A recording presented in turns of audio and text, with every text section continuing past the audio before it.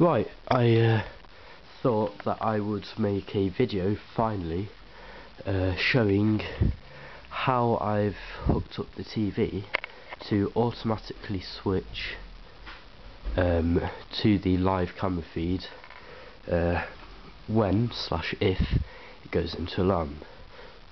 So, right, here it is normally from our digibox, which has no signal unfortunately, but pretend this was, you know, just normal TV.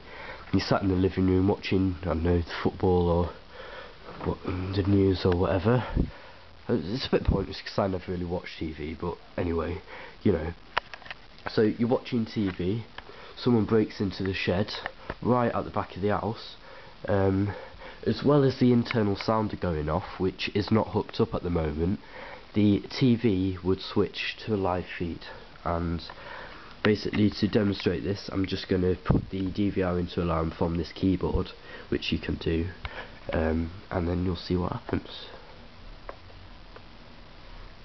So there you can see the TV is switched to the extension 1 SCART input and is then displaying a live feed of the camera that's in the shed there. Once the alarm clears, it goes back to the second SCART input, which is the digibox, and all is well again.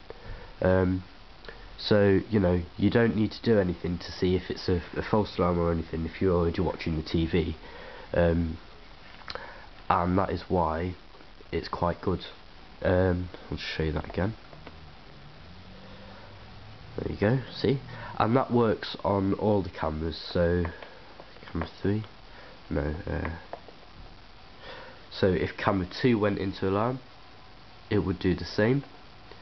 The reason camera 2 would go into alarm is if someone threw a brick at it. It has a vibration sensor inside, so if it gets attacked, it will go into alarm. And yeah, that's pretty much it. Of course, you can go to the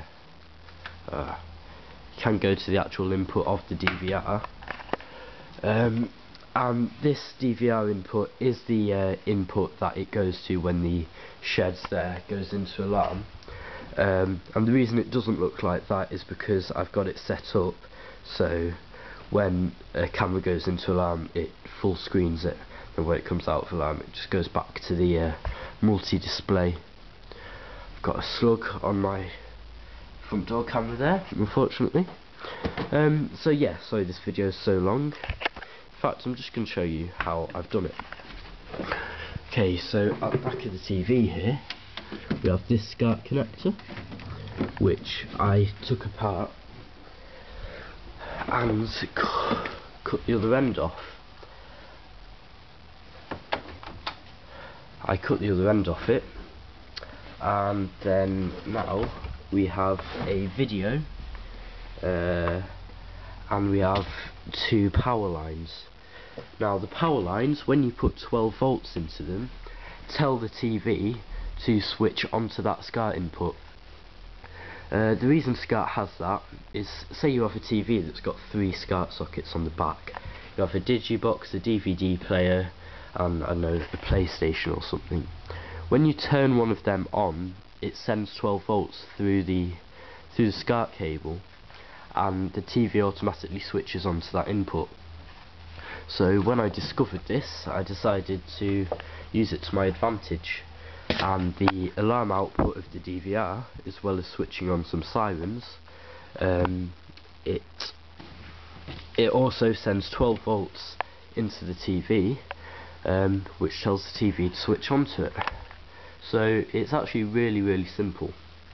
But yeah, thank you for watching. Hope the video wasn't too boring. If you want a more in-depth detail video or an instructional video on how to make one of these little SCART connectors so you can do what I've just done, then let me know. It is really easy, so I don't have a problem making a video on how to do that, but obviously only if you guys want to see it, otherwise I won't waste my time.